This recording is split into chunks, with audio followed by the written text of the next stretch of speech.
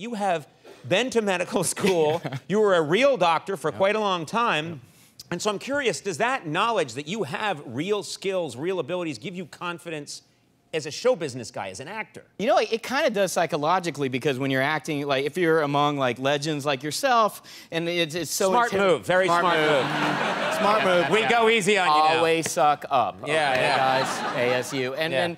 But what I do, you know, to calm down my nerves, I'm like, these guys are comedy legends, but they don't know how to save a life. You know, like those kind of things. Right. They can't heal the sick, bitches, you know, so I have that little something to calm down. Is that really the way to say it? Yes, it is. That's exactly how I was taught to say it in med school. Yeah, actually, so you could... Heal the sick bitches. Yes, if I was having like a massive heart problem right now, you would know what to do. You'd be able to open my chest with like a penknife, get my heart out, massage it, put it back in, stitch me up. You could do all that. I would say to the nurse or a pastor, nurse, there's no nurse around here. It would be Andy. Open that bitch up and then get me the boop, boop, whatever, coronary stent. Yeah. And let's sew this. Making that. Can I curse? I don't know if I can say it. You don't know if you can curse. Yes, of course you can.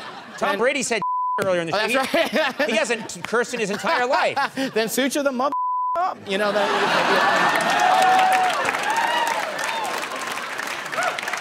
Dr. Ken! Sorry.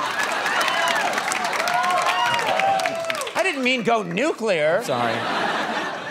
Now, you're doing this season of Dr. Ken, you're doing more like medical stuff on the show. You're examining like real cases that might come up, is that right? Yeah, it's been a lot of fun, and I've been more active in the writing, and it's really cool. Like, my wife and I, my wife's also a doctor, and we'll kind of come up with, we'll pitch story ideas, like certain cases that, I don't know, that we did an episode that mimicked depression, and it turned out the patient had hypercalcemia, like high calcium levels in the blood. And it's just so much fun to, put the audience to sleep with the story. But it's so much fun to,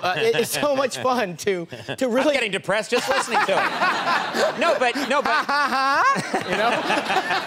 No, but you know what's interesting is that it's a show, it's entertainment. Yeah. But what we were used to growing up with, you know, dads on TV that were doctors, their business of being a doctor was completely separate from what was going on the show or the sitcom. But it looks like you're trying to work in real medicine. Yeah, no, I definitely this season I'm more on the hunt to kind of just keep it more, my mind when I was a physician was always on medicine, even when I was at home. And this season my wife also works who's also a physician on the show.